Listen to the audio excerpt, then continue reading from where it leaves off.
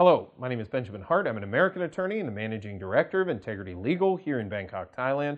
As the title of this video suggests, we're discussing the Royal Thai Consulate in Rio de Janeiro, Brazil.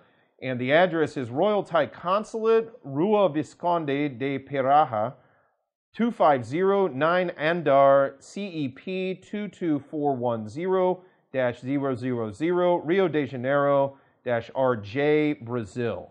Telephone number is +55 21 2525 0000. I do apologize if I butchered any pronunciation of those places. Now, we make these videos for prospective Thai visa applicants, and it should be noted that those who are looking at applying for a Thai visa, they oftentimes do a lot of research on the internet and they see that things work differently from one place to the next. And yes, that is the case.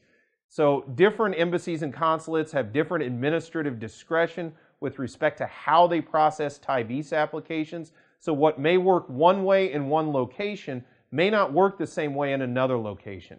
Concurrently, it should be noted that different embassies and consulates have different consular jurisdiction with respect to the amount of time they may be able to issue a type of visa, as well as the categories of visas that they are able to issue. So it may be possible, for example, to obtain a retirement visa in one location or a business visa in another location, and it may not be possible to obtain those same visas at other consulates.